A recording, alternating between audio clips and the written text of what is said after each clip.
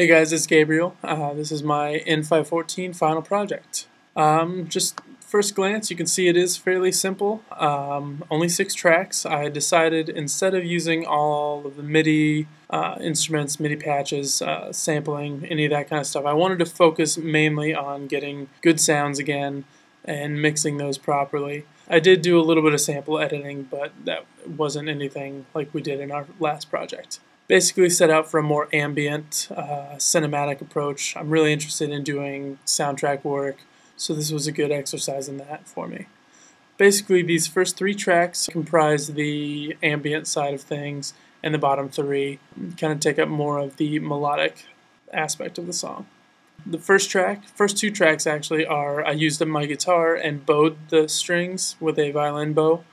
Ran those through delay and just to get some added sustain, and then a little bit of octave manipulation. The second track I ran through a resonator just to get some nice harmonic overtones. After I recorded that, I kind of offset the two so that the swells come in and out against each other, and then they're both panned opposite each other to kind of fill the space. This third track here is a new pedal that I got. It's an old analog delay, and when you twist the knobs it kind of self-oscillates and gets all types of crazy sounds. Obviously, if you notice the trend, I do tend to get a little crazy with the automation, so again with that, it's panned. I'm just kind of adding some sound effects there.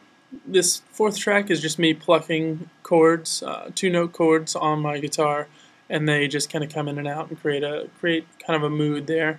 And then I added a few vocal tracks, both panned against each other slightly, harmonizing with each other, and both running through reverb and delay. Without further ado, here's my piece.